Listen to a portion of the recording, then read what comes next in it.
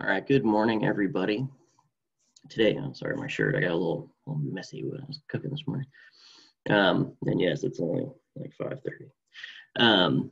So what we're gonna do today, I'm gonna do a recap of the different types of cooking methods. And then I did 2 videos for you.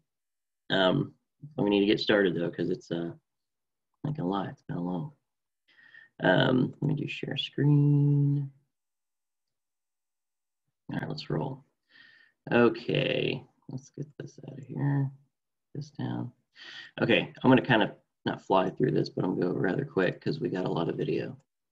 Okay, cooking methods. We're gonna go through these. It's a heat transfer from a source to food.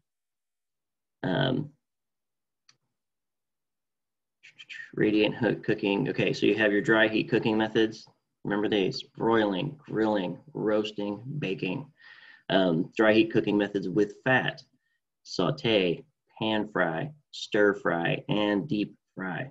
Deep frying is a dry heat cooking method. Broiling, heat from the top. Charbroil is when you cook it on a grill. Heat source is from the bottom. Typical grilling, barbecue grilling. Heat source is from the bottom, not naturally natural gas. It's usually wood or a charcoal, which is another type of wood. Grilling, how to season it, why you need to put your hash marks on there for even cooking. Roasting, hot air completely surrounding meat. Adds, locks in your flavor and juices. Griddling, it's a heat source underneath a giant metal plate, literally. Saute means to jump, and it's when you do the medium to high heat cooking with fat to caramelize and cook your items evenly.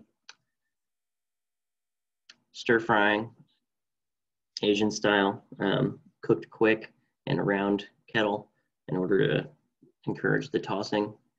Pan frying, this is stir frying. Pan frying is you could do a shallow fry or a deep fry.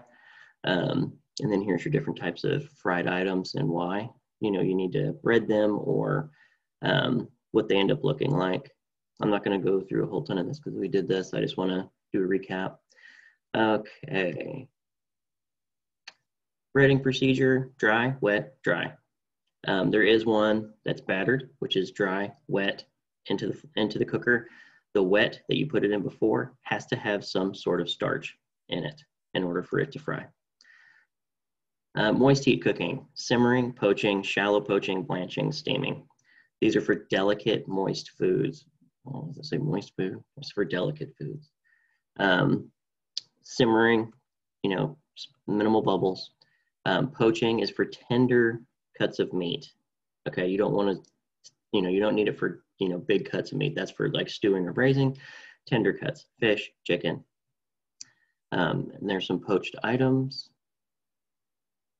Shallow poaching is you have the liquid halfway up.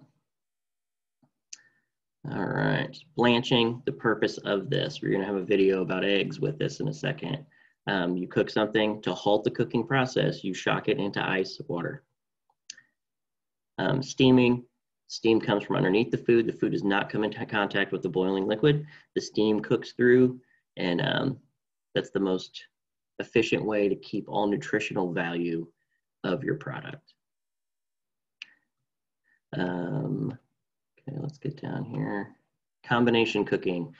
Braising, that is for your large cuts of meat. That's like this up here, okay? That's looks like a whole leg of lamb or something, yeah, maybe it's a shoulder. This is a lamb shank. These are large pieces of meat. Stewing is for small pieces. Okay, so let's get down to stewing. There's your small pieces, and that's blanched. I don't like blanched meat. This is what I like right here. This color. This and this, if that's the same meat, that'll taste 10 times better than that thing. Just saying. Okay, sous vide. I don't have a machine for that. It's basically like a shrink wrap. They sell this at the store. You can get a shrink wrapped cooked piece of meat or a raw piece of meat with seasoning on it, and you simmer it in water. And then microwave cooking. All right, and then there's your different, just recap on the different doneness of things. All right, so I want to get into these videos so you guys can see this. Okay, so the first one, I'll just let it play. Okay, so what we have here, this is part of the pack I got from Piazza. So this is Fisher's Farms uncured smoked boneless ham. And what I'm going to do, it is open because I had to taste test. I just couldn't hold it. Sample. I always have. So what we're going to do is we're going to take some of this. Okay, hold that aside. And then also we got a nice pack of Amish chicken, Miller's brand from Piazza. We're going to do a rolled chicken. Okay, well, it's basically a roulade, several different terms for it. But what we're going to do is slice that thin, and we're going to take our blanched broccoli from yesterday and ham, and then some queso fresco, and we're going to stuff the chicken with it. So this Alright, so what we want to do is take the blanched broccoli like this, cut little pieces. You want to cut it skinny because this is going to go inside the chicken. Alright, so we're going to do this. This is all stuff that I just got the other day. So, there we go. The key is, once you touch, you don't want to touch anything after the chicken. So you want to get exactly what you need out. That way, once you touch chicken, you don't have to go like, I'm not going to touch raw chicken and go grab my cheese. So I want to get a different knife for the cheese. I want to make sure everything is just touched once. Okay. And then this is just for me to eat, so that's why I don't have gloves on right now. Don't judge me. So I'm going to cut pieces, and you'll see why I'm cutting these kind of pieces in a minute. So, I get this. There's my cheese. I'm done with that. I'm not going to touch that or the broccoli anymore. But everything on this board, once this chicken touches it, is done. You can't use this board or any product on it afterwards. Okay, so let's get this chicken breast out. And this is boneless, skinless. This is your tender. So when you go to the restaurants and get some chicken tenders, that's what that is. Okay, I'm gonna lay this flat. It's already been cleaned, trimmed. There's really no fat on it. It looks really nice. But what this is called, if you remember from your knife cuts, is called a butterfly. Typically you could cut a pocket in here, stuff everything in a pocket, but what I'm gonna do is the roulade. So I want to try to figure out the middle, so I cut this even. Sharp knife. This is very hard to do. Don't try cut straight in half. Okay. Okay, now look. So now I have two nice pieces. They're equal width. Then I'm going to take one, place it on the ham, take two, place it on the ham, then I take my broccoli like this. Okay. And like I said, once you touch this raw chicken, anything touched here either has to go inside of it or go into the trash, because you cannot really salvage these items once they've touched raw chicken. But once you do this a few thousand times, you kind of get an idea of how much it's going to fit. You know. Alright. Then the tricky part is... Hold on! Sorry, my children were yelling at me at the same time. You want to roll this like this.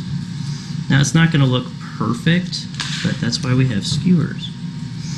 So I'm going to skewer this. Another thing straight across one way. Do this a few thousand times. Straight across this way. Okay. So now I have this. And piece, that did fall out. I can stuff it back in there. I have. So I'm going to cook this. I'm going to sear it, flip it, sear it, and then we're going to finish it with a little cooking liquid. Okay. So same way. Stuff, roll. Okay. Skewer. and skewer. All right. So what's going to happen? This is going to sear, roll it, sear it, put it in the pan. I'm going to put a little bit of chicken stock in there, and then we're going to finish it in the oven. Okay, so yeah, like I said, after you do this a few thousand times, you don't stab yourself, but you just remember, you learn where your own hands are. So, okay, so let's go back. Oh no, I don't. Here's the next one.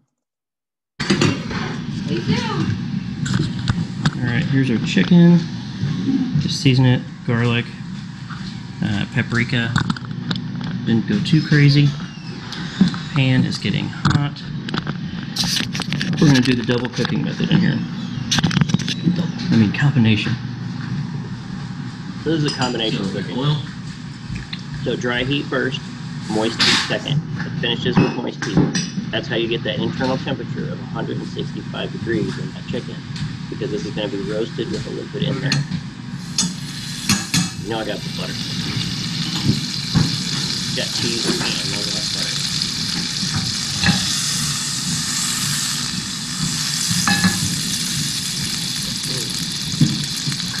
Okay, this is the top. So we're going to cook that first, then sear it on the bottom, and then finish it on the bottom.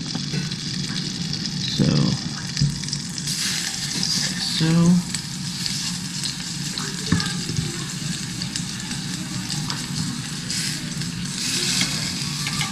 And those skewers used to be 10 inches long. I measured the pan and cut those things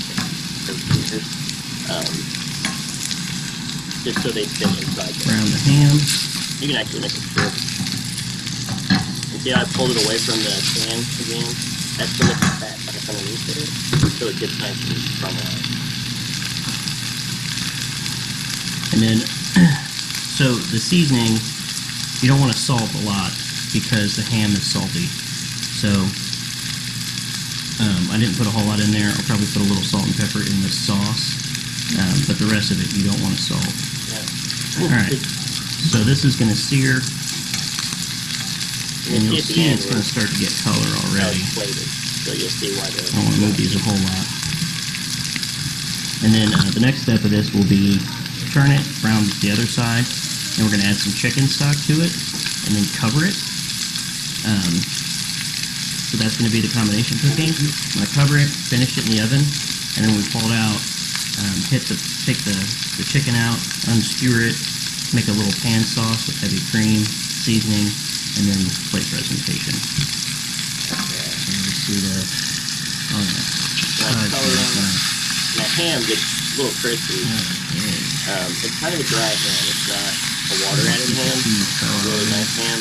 So it gets a nice brown on it. As you can see, get a nice color to it. Okay, I'm gonna do that to both sides, and then I'll get it back on here. All right. Okay, let's keep going with this. Then I'll show you the plated presentation. You're gonna hear my kids scream in this one because they're doing homework. Okay, so it's browned on both sides. That's the dry heat. Okay, now we're gonna add some chicken stock. Okay, so that's chicken. I'll turn it down. That sandwich is small. And then I'm gonna put a little heavy cream in there. So heavy cream is 40% fat.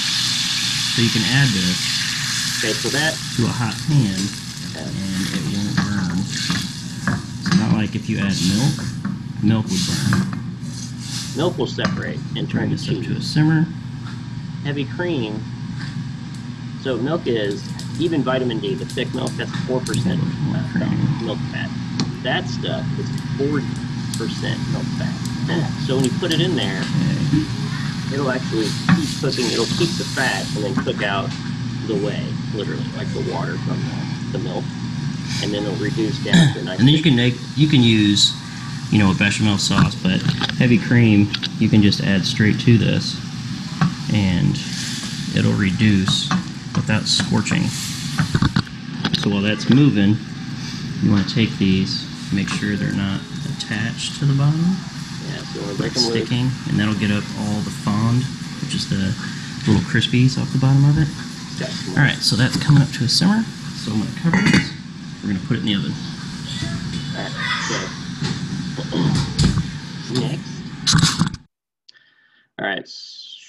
Where's this at?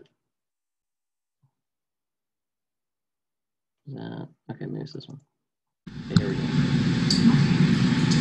This is what I'm gonna do because my kids scream at this one. Okay, so I'm taking this out of the oven. It was about 170 in the center, okay, where the cheese and the broccoli was, because that's where it needs to be, 170 or 165 minimum, because it's got chicken juice in it now.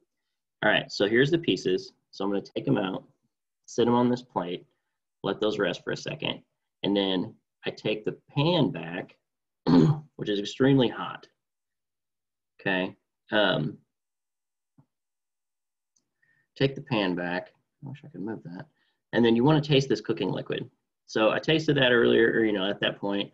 I'm going to add some dill to it, salt, and then this is going to be put right on top of the chicken after it's sliced. So whatever flavors you have here, and this flavor in this thing, I can't tell you what it tastes like. It was so good because it was the chicken broth, like homemade chicken broth. So it had a nice chickeny flavor.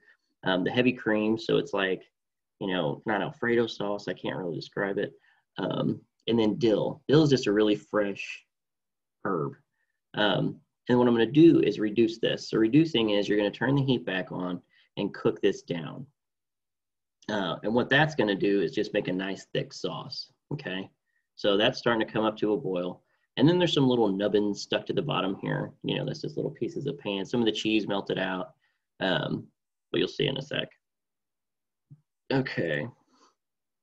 So it's going to keep cooking. See the simmer almost coming to a boil? Just keep tasting it. I like the flavor of it. I think I seasoned a little bit more with some salt. So I shut that down to low. Go back here. My hands have worked in restaurants for years, so this does not bother me. But some people, like you guys, if you try cooking something like this, wear a glove because it gets really hot. So throw these in the trash, and then you can try, I mean, you can use a meat fork, you can use some tongs. I'm just a hands-on person, so I tried this with a pair of tongs just to do the right way for you guys, but then I slowly jump back into my old habits. Yeah, okay. So slice, let's keep going. So get this sliced up, and then I'm just gonna show you, it's a simple presentation. You could serve this with rice, some mashed potatoes, some roasted potatoes, whatever you want. Okay, and then boom.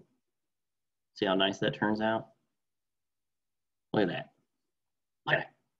So, and that's super easy. You guys saw how easy that was. And you could put peppers in here, whatever you want. But the broccoli that's blanched cooked perfectly because now it's still crispy. It's not mushy. And look, I try to make it nice and pretty for you. But then I get greedy with the sauce. So you put that sauce all over the whole thing. You know, that's your seasoning. Let it soak in there. Okay, there's the pretty way, and then here's the DeGusto way in a second. That's how I do it. Boom. Just pour that all over the top because I want to slice this one too. All right, so that's the final dish. And then here's a picture of it. So it ended up looking like it was good. Not gonna lie. Okay, so this one I want to show you guys. This is the egg boiling. What I'm going to show you guys this morning. See the water's at a rolling boil. I'm going to put some eggs in here. Okay. And I use tongs to put eggs in because if you drop them in, they tend to crack on the bottom, and then they're not going to be a hard-boiled egg. It's going to be a half full-boiled, no-shell egg, and then half soft-boiled. I don't know. It's not a good thing. So you want to place them down there. Hot mess. I'm going to do 5. I'm going to show you. These are all going to cook for 13 minutes. And the purpose of this experiment is we're going to cook them all at the same temperature, and you see how that went from a rapid boil back down to a simmer because of the cold eggs. And then you can see how the bubbles are coming up hotter over here. That's called the hot spot of your pan. And these are good pans. They have a copper bottom, but you know they could still get hot spots. So we're going to boil these for 13 minutes, and then I'm going to put some in an ice bath, and then some are just going to go onto a plate. Okay. So what I'm going to do is I'll put 3 in the ice bath, I'll put one on a plate, let it cool down to air temperature, and then I'll leave one in the water. All right, and then I'll show you, once you take them apart, the importance of shocking something in ice water. Okay. All right, I promise this is the last part of this. All right, timer's gone off. We're going to take these out. Use your tongs. Ice bath. Ice bath. Ice bath. Move those around a little bit. We'll leave one in there. And then this little fella, we're going to put right here. And just let it cool down naturally. Okay, so this is what we get. We're going to let that one stay in the water. I've seen people actually cook eggs like this. I don't know why, but they'll bring the water up to a boil for about 10 or 12 minutes and then shut it off. Or they'll do it for, somebody has it down to a science. Somebody I worked with did it for like 6 minutes, shut it off and covered them, and left them covered for like 10 minutes and then put them in ice water. I don't know. But, so this is boiled for 13 minutes. We're just going to let it cool down like that. 13 minutes, cool down room temperature. 13 minutes, cool down in an ice water bath. This is to shock it. And I'll explain to you what happens with this process in about 5 minutes when these are cold. Okay, last one, and then we'll wrap up. All right, just for me not burning my hand purposes, I'm going to go ahead and take this one out of the water. Set it on this lid. Okay, now that one will do last. See how it's still steaming? This one's still warm inside, okay? So the first one we're going to do, I'm going to show you an easy way to roll to take these out. Let me get a plate too. So plate, it's not going to do the trick. Okay, so you take one out of the ice water, all right? This is cooled down. What happens is when you cook an egg that does not crack, it expands inside that shell. And it won't crack the shell as long as you do this properly. It will not crack the shell, so it expands. What you need this thing to do is contract. So when it heats up, it gets those molecules moving really fast. They start cooking, they expand. And then once you put it in the ice water, it goes whew, and it stops the molecules and it shrinks them back. Okay, so it pulls back away from the shell. Alright, so if you just crack this on one side, roll it with your hand, see how that shell comes right off. Okay, that is perfect. Okay, that's what you want. So when you're making, egg salad, you do this in a restaurant. If you're making deviled eggs or egg salad, you can't even use this one because it cracked right there. You're going to do 200-300 eggs, maybe 150. If you have a guest of 300 people, they all want one deviled egg, that's 150 eggs you got to do this to. So see how that came off? Okay, this one, it might roll off, I'm not going to lie, but I'm very skeptical. So, okay, see how that's not pulling off the shell at all? This one's going to be a little more tricky. So, it'll come off. Once you get it cracked, it'll peel. Okay, there's this one. Let's leave that in the bowl. That way we know. Okay, and then this last little fella, I'm going to burn my hand. This has been expanded all the way to the brink of no more expanding. But we're going to try to get it out of here anyway. And if you've ever done this and you've had eggs that stick, like these shells do not come off, that's because they weren't shocked. Well, I'm actually surprised this thing came off so easy. But a lot of times they'll expand and then they'll stick really bad. Okay, so let's leave that right there. Now what I'm going to do is cut these open so you can see. Okay, here's the one that was shocked. All right, let's go ahead and cut this in half. Okay, look at that. Absolutely perfect. It's cooked all the way through, and then you don't have any gray. All right, that's exactly what you want for a hard-boiled egg. This one, it may be, let's look. That one's actually turned out really well. I'm shocked, but it's still hot. It did stick quite a bit, but it didn't overcook. Overcooking is when your eggs turn gray around the outside. And 13 minutes is perfect. You see how that turned out? Okay. This one stayed in the water. Well, it's going to prove me wrong here. Wow, it actually looked decent. I'm so ashamed of myself. But typically what would happen is this starts to get this like orangish gray, or not orange, this grayish blue color on the outside, and that means it's just been cooked too long. Like, it has a tiny bit, but that's it. So that's the different ways of doing it. Mainly I want to show you how the shocking works. Overcooked eggs, which I can't even try to overcook an egg, I'm so good, will turn that grayish green color on the outside, and that just leads to an ugly egg salad, ugly deviled eggs, okay? But I want you to see how easy that was when it was shocked. Okay, so I know that was long. There's 5 questions to do. Oh, that picture is awful. 5 questions to do. Watch the lecture. That's your recap of cooking methods.